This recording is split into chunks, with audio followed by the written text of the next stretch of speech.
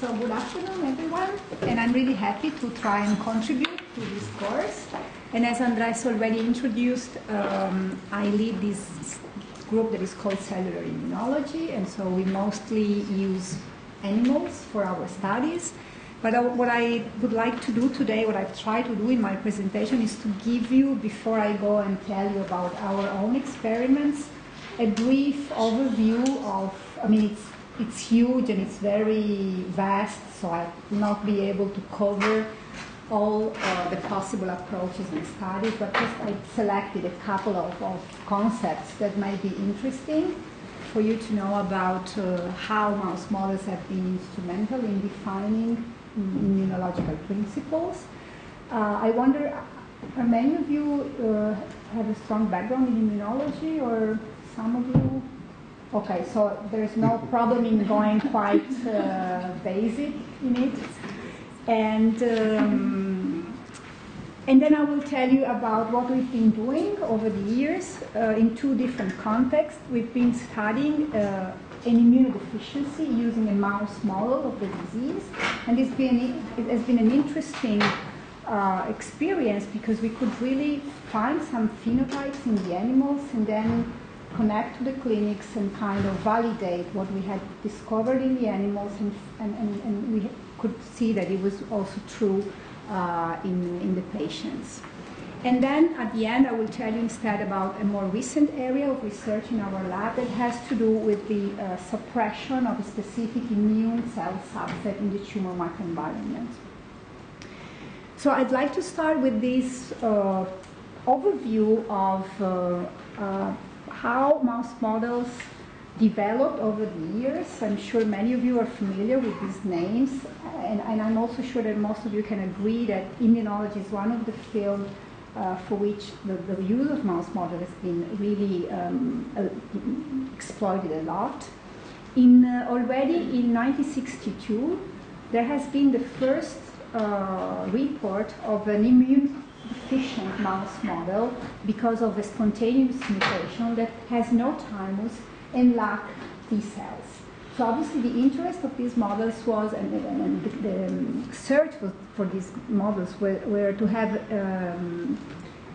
a system where human immune cells could be grafted to study their development and their function. So these mice tolerate a little bit of engraftment of human immune cells. But then a second mouse model was discovered, again due to spontaneous mutation. In this case, these mice are more immune deficient as they lack T cells and B cells, and therefore they can allow a better engraftment of human hematopoietic stem cells.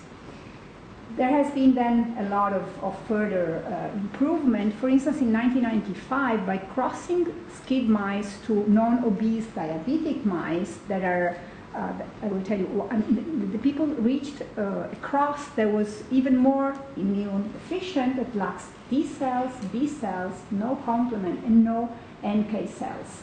And this was, again, a way to allow human hematopoietic cells to be tolerated and to develop in part in this mouse recipient. Again, the engraftment was not ideal, was not optimal, so people kept on searching for better and better model, and this led to the discovery that crossing non-SCID mice to mice that are deficient in the IL-2 receptor gamma, which is a receptor that is shared by many cytokine receptors. This gives rise to what is now called NSG mice, and these animals are really good in tolerating engraftment of human cells. This is still something that keeps on developing because the reconstitution is still partial in a way, so you get not all immune cell subsets can reconstitute, not all grow at their optimal level, and there are still many gaps, for instance, in the selection of the endogenous repertoire, because we still can't reconstitute a thymus that support the process of immune selection, but improvements are being made. And what this has led to is the possibility to study, for instance, tumor immunology in almost fully humanized animals, so in which you can implant a xenograft coming from a tumor, and at the same time analyze the crosstalk with the immune system, because your immune system will be of human origin. And this is actually better shown in this cartoon. So we have already seen what are NSG mice and how they have been developed over the years. So now these mice allowed to be injected with hematopoietic stem cells. CD34 is the marker of the cells that have the highest pluripotent potential, so they can give rise to almost all lineages. When these cells are injected in the NSG mouse, you can get what is called the humanized animal. And in here, it's listed what are the subsets that you can reconstitute of human origin. So megacardiocytes, platelets, monocytes, granulocytes, B, T, and NK cells. And you can reconstitute somehow also mucosal immune function. And these can be used, as I mentioned before, to implant a xenograft, so a tumor coming directly from the patient, and then study the growth and the interplay with the immune system. And especially these tools are extremely useful for preclinical drug testing. So not only to test drugs that act directly on tumor cells, but also to test antibodies that somehow influence the activity of the immune system. And I'm sure you're all aware about checkpoint inhibitors and all the drugs that act by potentiating the immune system against tumors. So all these development that again are still in progress have as a goal the possibility to test immune stimulatory drug in a context that is as possible as close to the situation in the clinic. And this is again summarized. Federica, in the previous one,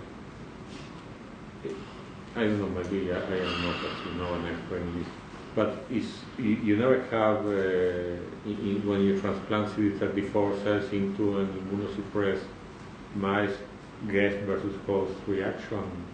This is minimal. This is really a simplified cartoon, but there has been okay, but you can have. Yeah, but all this has been reduced to the minimum to avoid because you don't have the mouse immune system anymore. Yeah.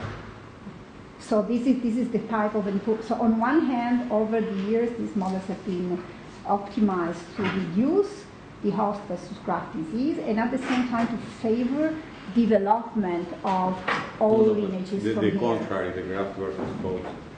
If you have reaction to the mouse system, you often have deletion in the MHC class 2 and 1 in order to avoid that. So, yeah, okay, so I think that's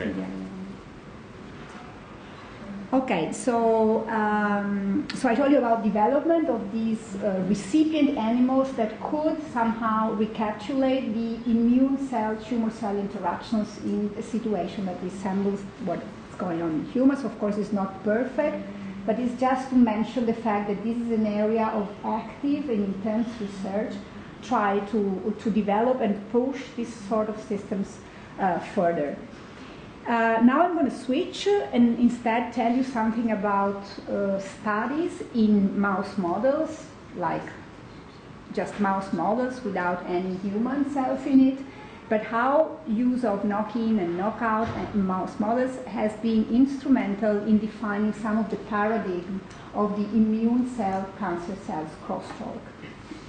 And for instance, this is what the experiment, and I'm going to show you experiments that allow to define this important concept, that it's called the elimination, equilibrium, and escape paradigm. So we now know that nascent lesions are recognized and kept under control by our immune system that can eliminate initial tumor cells when they just start to grow because they are recognized as foreigners.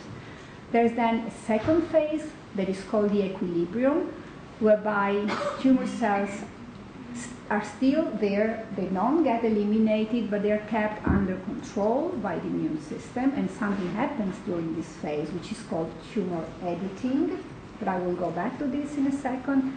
And there's then a transition when tumor can escape immune control and grow, because they have acquired the capability not to be recognized by the immune system. And this is normally what is observed in the clinic, of course. So mouse models have been very important to define these steps before the outgrowth. And as I mentioned, this has been, there are of course data from the clinics that tells that immune-compromised individuals develop more tumors. But in order to define exactly and formally prove that this is the case and what are the cell types and axes and pathways involved, mouse models have been really important.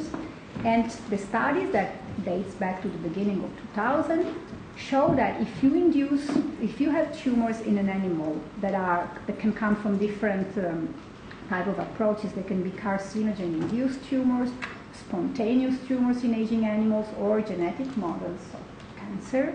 If you cross this model to animals that lack defined immune cell subsets or pathways, then you get more tumor. And I'm going to show you just one of these examples.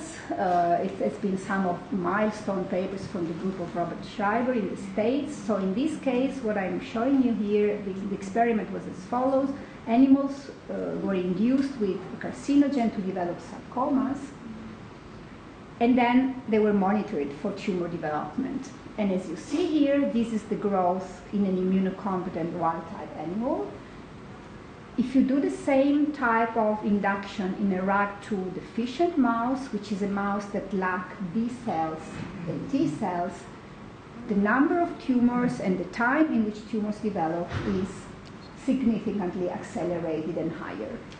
And this went on then, and by crossing on several other knockout background, like the interferon gamma knockout, interferon gamma receptor knockout animals which lack the receptor for interferon gamma. That is a key cytokines for the action of CD8 T cells and NK cells, or STAT1, which is an important adapter for the signaling cascade downstream of interferon gamma, or another kinase involved in the signaling cascade. Again, you get more tumor. So every time you interfere with the capacity of our immune system to act during this phase of immune surveillance, you get an higher incidence of tumors. And this went on, then for the next 10 years, people knocked out almost every possible pathway to demonstrate the role of each of these axes to immune surveillance. A second interesting experiment, an interesting concept, instead refers to this second phase, the phase of tumor editing. So we now know that not only the tumor can destroy and protect from nascent lesions, but also that it exerts a selection on tumor cells by sculpting the tumor and selecting over time, and the tumor fight back, and over time more aggressive variants arise that can escape immune recognition, as I mentioned. And what is the experiment that led this concept is shown in here. So it's the same carcinogen-induced model of sarcoma. So if you induce the tumor to grow in an immune-competent animal, and then you take these tumor cells and you implant them in a syngeneic animal, the tumor grows.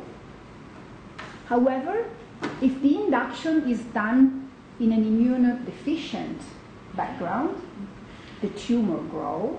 But when you explant it and transplant it back to an immune-competent recipient, then the tumor will be rejected. So this is really elegant. It's an old experiment, but I like it, and I always show it to students because it really shows that the immune sculpting phase did not occur. So the immune aggressive variants have not arisen. Therefore, an immune competent host can reject the tumor. I'm gonna jump a little bit, and if any of you is interested in some of these aspects, of course we can talk later, and I can pass you reviews and more information about the groups that are the one that made the most important contribution in this field. Because I want to just mention another very key approach. Immunologists are lucky in a way because it's relatively easy to reconstitute the mouse with the genotype you want, just transplanting bone marrow. And this is called, this is what is called bone marrow chimeras. So you can irradiate your recipient so that you ablate all the immune system of the recipient mouse, and you can then choose a donor mouse of your choice, inject the bone marrow in the tail vein. This experiment is really simple. As long as you have an irradiator, you can generate any genotype you want, and you get your chimeric mouse. That means that all the hematopoietic system will come from the donor. So imagine you want to have a knockout for a receptor. You just take the bone marrow and you generate your mouse. Of course, this is not like having a colony. You just generate your 10, 20 mice, you make your experiment, and then it's over. But it's really useful, and you can do many other things. Imagine just that, for instance, before gene therapy, this is the system it's used to measure the selective advantage of a subset versus another by, for instance, mixing what is called mixed bone marrow chimera. You take bone marrow from one animal that is deficient in a given receptor A, and then you mix it to the bone marrow that is deficient, for instance, for receptor B. You put them together in your recipient mouse, and then you go and measure which one of the two is mostly represented in your final population. So you can really understand what pathway gives you a selective advantage for development of your hematopoietic system. And this is just one example of one experiment. It's just taken from a paper, but there are really thousands, where you use congenic markers. So you can use bone marrow that have markers that you can track in vivo simply by FACS analysis. This is an example of CD45.1 mixed to CD45.2 in a recipient that this is CD45 1 and 2. And by FACS, you can then distinguish in your recipient animals the cells that comes from the 0.1 or the 0.2. And this is really easy to be done by FACS. And in this specific case, the 0.2 has also a deletion in REL-V and CREL. It was a story where they wanted to address the function of these factors implicated in NFKB signaling. And so when you then have your reconstituted mouse, you go and analyze by FACS, and you see how many of your cells are coming from the donor A or the donor A or the donor B, and therefore, as I mentioned, you can really assess what is the bone marrow that has the most important selective advantage. And this is a third and last example of approaches that you can use that I'm going to give you before I'll go on with our own data. So this is actually a cartoon that shows development of myeloid cells. I have chosen to tell you about myeloid cells because it's what we study in the lab, but this can be shown for all the hematopoietic lineages. So from the multipotent precursors, you give rise to several type of imprinted intermediate cells that can give rise to the final population you find in the blood and in the tissue by selected stages of development. There's still nowadays a lot of uncertainty about these pathways. So for instance, regarding dendritic cells, that is the immune cell subset that we study in the lab, it's still not absolutely clear at which step the cells become committed to be a dendritic cell. And this is true also for some of the monocytes and some of the macrophages. So to answer to this sort of questions, people have developed the fate mapping approaches, which is not unique to the immune system. It exists for many other systems. But again, in the case of immunological studies, you have the advantage that you can do it just by transplanting bone marrow and creating chimeras. So the examples, for instance, that I'm giving you here, if you take cells from, again, we have the same markers, 45.2 or 45.2, a 45.2 donor that you implant in a recipient that is 45.1, and then you go and check at the frequency of your engraftment, and you exactly measure how many of your donor cells constitute your final population. And this is more interesting. You can, for instance, have a promoter specific for a given immune cell subset that drives expression of a fluorescent marker. You irradiate your animal, you implant back your bone marrow coming from the reporter strain, and you get in your final population in the blood and in the tissues a mixture of fluorescent expressing versus non-fluorescent expressing cells, and you can address many questions depending on how your starting point here is designed. Similarly, you can transfer in this phase after irradiation and transplantation. For instance, you can have populations of cells that express diphtheria toxin. I don't know if you ever heard about this system. It's a system to deplete in vivo. So you associate the specific promoter of your interest, let's say a promoter specific for B cells, driving expression of diphtheria toxin. You reconstitute your mouse with B cells that express diphtheria toxin. So all your B cells after reconstitution will have diphtheria toxin. Then, with diphtheria toxin injection, you can kill and delete all B cells at a given time point. So this is a great system, again, that offers many then opportunities to play with kinetics, because with a simple injection in a couple of days, you get rid of all your B cell population. And again, these models exist even as stable transgenic animals, but the trick of having the chimera allows you to address this in a much faster way and gives you many opportunities to play with your design, with your experimental design. Federica, in this part, for how long you can keep the cells in culture to perform the modifications? You mean before transferring? You get the cells from the animal, the donor animal. Yes. Then you want to modify, so you have to insert with the lentivirus your transgene, the diphtheria toxin receptor, and then you amplify this, or just you direct transfect, or do the... I want to just speak to your question. No, I got your point, obviously. So most of these approaches are done taking cells from a mouse that already express your reporter or your gene of interest, and you go straight, you irradiate, and the day after you transfer. So you don't maintain the cells? No, but you do it because all the preclinical gene therapy approaches where you insert your gene back, you keep it. I can't tell you for how long, but I think it's in the order of a week or something. So you transfuse, and then you repurify. But in the case of the diphtheria toxin receptor, you have a transgenic animal that expresses this, and then you take your bone marrow from this animal. Exactly, yes, yes. And then there are many variations. One of the reasons, it's a little bit more complex than that. This is oversimplified, but it's, this is the... You don't express it in the bone marrow before giving it back. They come from a diphtheria toxin expressing animal.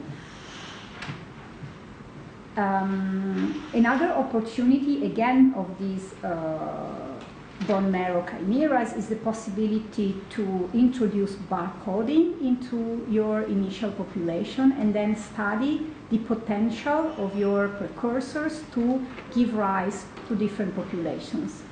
For instance, imagine that it is shown by colors here. You can imagine it can be colors now with the confetti mice, but it can be barcodes. So you give an equal amount of precursors that can give rise to several immune cell populations, but actually you don't know whether this red is going to give B cells, T cells, and myeloid cells, let's say. And by this experiment, you introduce an equal numbers of each cell type, and then you go and check after 2 months, when reconstitution is completed, how the different precursors are represented. And so if you look in here, what is obvious is that green and blue can give rise to all immune cell subsets. This is not shown, but you can imagine that this is B cells, T cells, NK cells, myeloid cells. These two precursors could give rise to multiple subsets, whereas this is monopotent. It only gives rise to monocytes. And this pink can give rise to 2 types of cell subsets. So you can interrogate and follow the fate, this is called fate mapping, of different precursors and how they are going to be represented in your final population. And this is instead a further refinement of this technique. Perhaps you already mentioned this, Ambest, no, in general. Yeah. I mentioned the hominase, but not in this. In this context, it is so. Again, it goes back to these sort of open questions that still exist in immunology. People are really trying hard to understand, once you have a committed precursors, how much plasticity you have in it. Can it differentiate in all lineages? And at which point does it acquire specificity and can only give rise to, for instance, a plasmacytoid disease and not go back? And how did people address these sort of questions? This is a very smart approach. So you have, and I think we can, this is the design. So you have a reporter. This is what matters. You have a reporter fluorescent marker, which is not active unless you cross it. These are mice, of course. You have to imagine two different animals. You have to cross it to an animal that expresses CRE under a specific promoter. Once you have this cross, your reporter will only be on in the cells that express that specific promoter. But what is even more interesting is that these cells are going to be marked for all their life. So if they have passed through expression of that specific promoter, they will be marked even if the promoter is not active in that lineage anymore. So you can really trace back and know whether this cell has passed through this stage or not. Because, of course, this is based on the fact that you know exactly what promoters are active at this stage.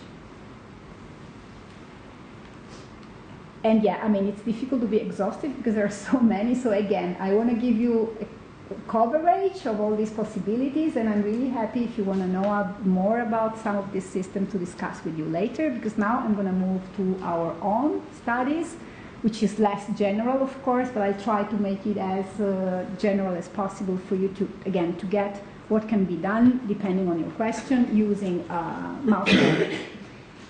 So we've been interested for many years in studying and trying to understand the cellular basis of an immune deficiency, which is called viscoeldric.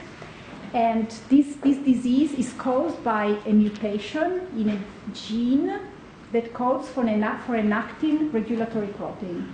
This protein is only expressed in cells of the immune system. When this protein is mutated, it gives rise to so it's a protein that promotes polymerization of new F-actin filaments. It's a general, it belongs to a family, but this wasp, hematopoietic wasp, is only expressed in hematopoietic cells, as I said, and mutations or lack of this protein, as you can easily imagine, totally disrupts the function of the immune system, because immune cells needs to migrate, and this needs competent cytoskeleton, needs to phagocytose, interact with other immune cells. So over the years, people have discovered several defects that cells lacking expression of the viscoeldric syndrome protein experience, and these are defects in T lymphocytes, in migration and cell activation, in macrophages and dendritic cells, again migration and abnormal activation, and granulocytes and platelets. You see, cell migration is an hallmark of the sort of defects we have in this syndrome. And we were interested especially in understanding better the defects at the level of dendritic cells in this syndrome. And dendritic cells are an essential antigen-presenting cell, professional antigen-presenting cells, that are needed to internalize antigens and present it to T lymphocytes to initiate T cell responses. So we wanted to know whether cells coming from a mouse model of the disease, so we got the animals, we didn't generate them, we got them from the States. Cells coming from this mouse model of the disease are able or not to properly migrate to lymph nodes when we inject them subcutaneously. So this experiment that you see in here is relatively simple. So we got cells, we differentiated bone marrow, we got bone marrow from the animals, we can differentiate disease from bone marrow. They come either from the wild type or wasp knockout background. We label them with a fluorescent dye. We inject them subcutaneously. And 1, 2, or 3 days later, we go and harvest the lymph node and measure for how many fluorescent cells we do find in the lymph nodes. So cells are injected in the foot pod subcutaneously. We measure how many comes to the lymph node.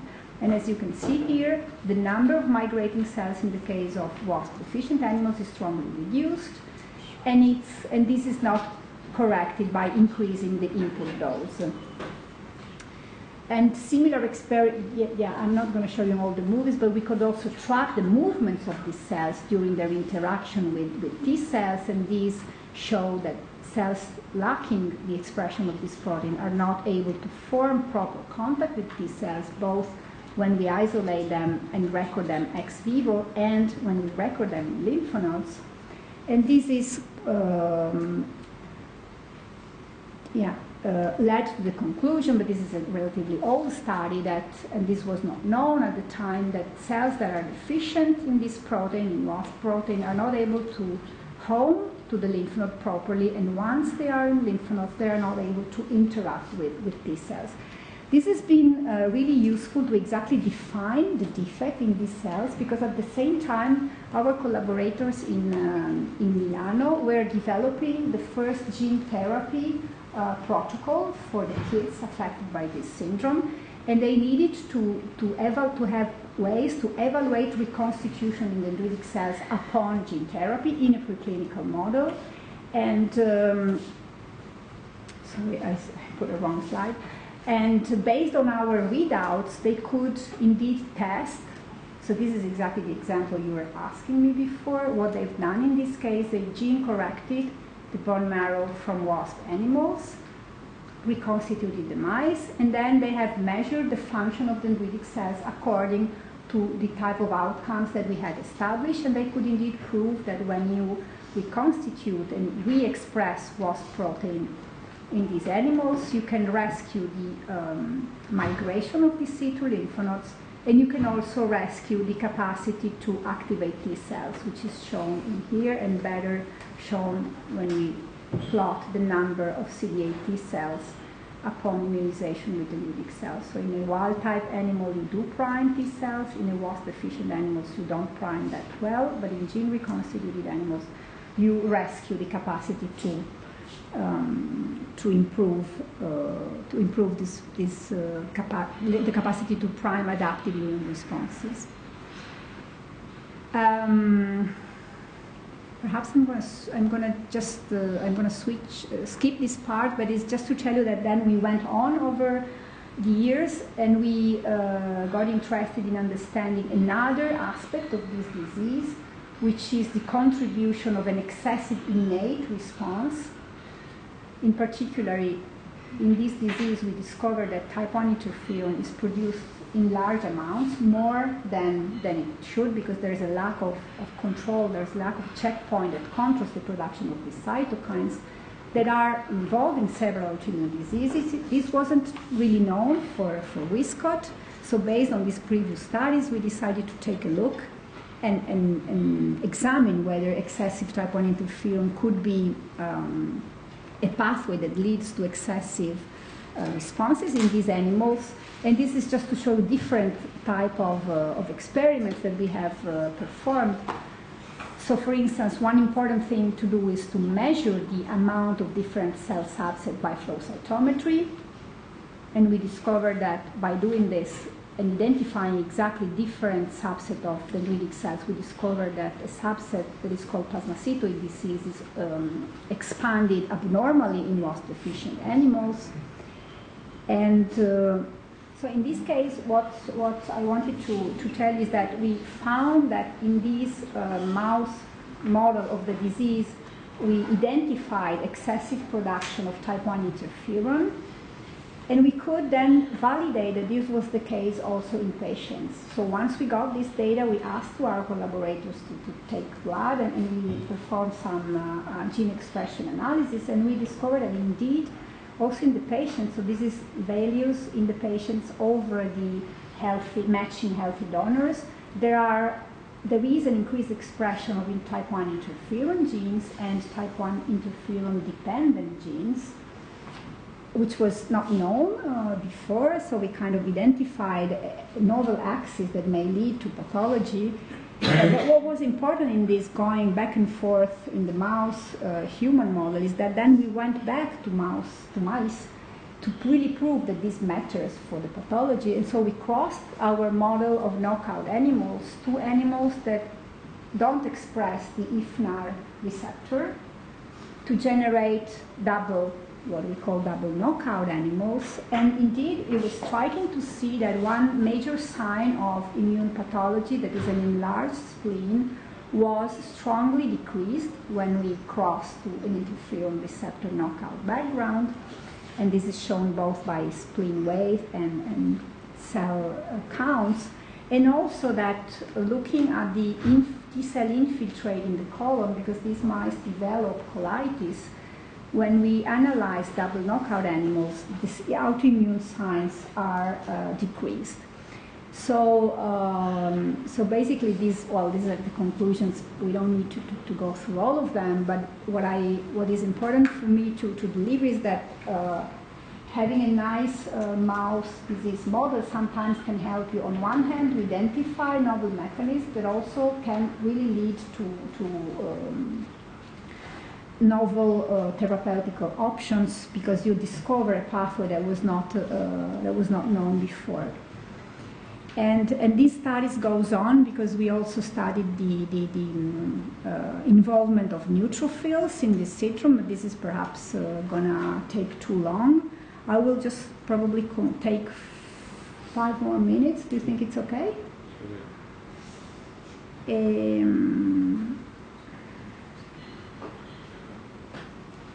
Yeah, to tell you about what I have anticipated in the beginning about our studies on the role of dendritic cells in the tumor microenvironment. So this is, again, a very vast and complex area of research.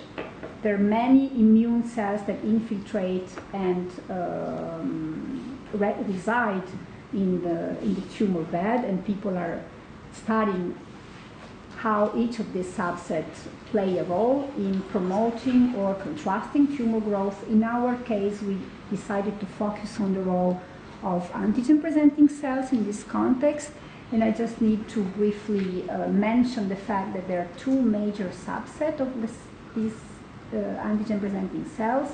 One is called DC1, the other one is called DC2, and it's now known that that especially the type 1 disease are very important for tumor rejection, but also that their activity can be compromised in the tumor microenvironment. And basically what we wanted to study is what happens and what are the mechanisms that leads to this repression. So for that we established a model of lung cancer, which is a genetically driven model of lung adenocarcinoma. It's driven by mutation in KRAS on a p53 null background. And we implant the cells in the lung and then harvest tissues at different time points.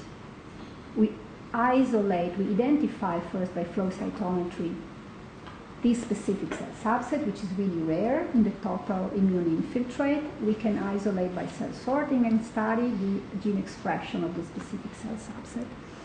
And this is an example of all the different subsets that one can identify. Actually, there are even more by flow cytometry. So when you take a tissue, you can, by using several different markers, identify different populations in the lung of a control or a tumor-injected animal. And what I'm showing you here is an example of how you can identify alveolar macrophages, for instance, when you get on a population with CD11C positive and CD11B negative. If you then go on and you take R1, within R1, looking at the expression of B6G, you can identify neutrophils. As you see, they expand a lot in the case of tumors, which is plotted in here. You can identify neutrophils by use of another specific marker, that is celiac-F. You can identify monocytes looking at cells expressing D6C. And on the R2 gate, you can identify T cells as CD4 and CD8 T cells, and again measure their frequency and evaluate how they vary in the tumor tissue. We have especially developed the gating strategy to identify DC1, which I introduced you in the beginning, and the first thing we did was to measure how their numbers vary in a control lung or in a lung that is infiltrated by tumors. And especially the next important step has been to isolate them by cell sorting.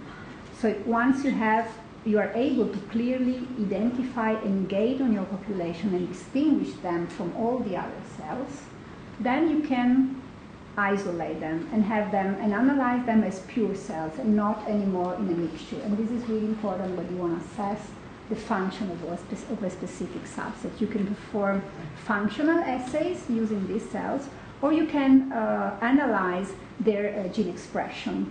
And for instance, this is what we have done in these studies, and I'm going to very quickly, go quickly through the results. We identify a receptor that is called TIM4 that is important that has been described in macrophages as important for the uptake of apoptotic cells.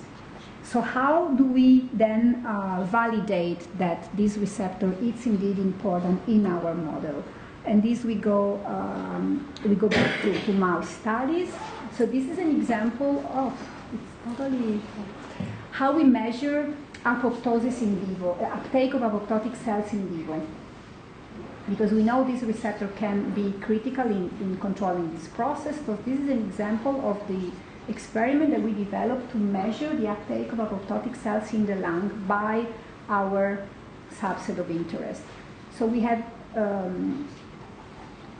labeled apoptotic cells, which in this case are thymocytes. They come from a donor animal. They are induced to apoptosis by a combination of drugs, and they are labeled with a fluorescent dye.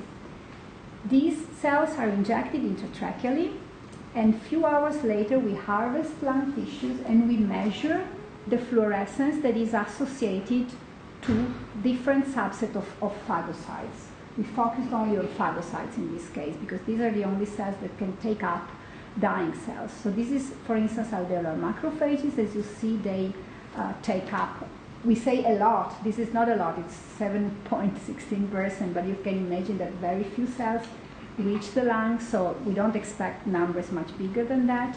CDC2 don't take up, whereas CDC1 take up fluorescent cells, but this is abolished when we pre-block TIM4 in the animals by injecting a blocking antibodies. So this is, for instance, a way by which you can combine blockade by injecting systemically blocking antibodies to a given receptor, and then you assess the function of interest, in this case, by this approach of injecting labeled cells. And this is just a different approach, but it answers to a similar question. In this case, we wanted to see the uptake of tumor cells. So we generated tumor cells that express a fluorescent reporter. We inoculate fluorescent tumor cells in the animal. We block our receptor, then we harvest the tissue, and we check again. This time I'm only focusing on CDC1, which is the cells we are interested in. We check how many of our cells have acquired fluorescence. So the fluorescence comes from the tumor cell. Every time we see this signal, it means, so this is an animal where you have no tumor cells. So you see this is the shift in blue fluorescent protein. Instead, when you see this 14%, means that these cells have taken up tumor cells. So this way you can really measure in vivo the engulfment of dying tumor cells by a population of phagocytes in the lung. And this is again the results that it was interesting for us. When we pre-block by systemic injection of TIM4, we abolish this uptake. And I'm just going to show you one last experiment and then I will conclude. This is to go a little bit further and analyze not only the capacity to take up, but also the capacity to induce an immune response to antigens that are encoded by these dying tumor cells. And again, this is something that you can relatively easily do in animal models you couldn't do otherwise. So this time we inject into animals apoptotic cells that express a specific antigen, and we also inject T lymphocytes that are labeled, that are specific for this antigen. So this time what we measure is the proliferation of these T cells. This proliferation is measured by loss of the dye. So each cell cycle division corresponds to a shift in fluorescence. So every time these lymphocytes divide, they lose fluorescence. So this is what you quantify as proliferation. So when we inject apoptotic cells expressing an antigen into a control animal, we do see proliferation. When we block our receptor, we don't see it anymore. So with this type of experiment, we can not only assess the capacity to engulf, but also the capacity to induce a T cell response. And well, I'll just jump to the conclusions. It's just a cartoon to see that this type of approach was important for us to identify a receptor that it's critical to take up dying tumor cells and induce a T cell response against nascent lesions. So what I told you before, a mechanism of surveillance, that it's important, a new mechanism of surveillance, that it's important to control tumor cells, that is interrupted during tumor growth.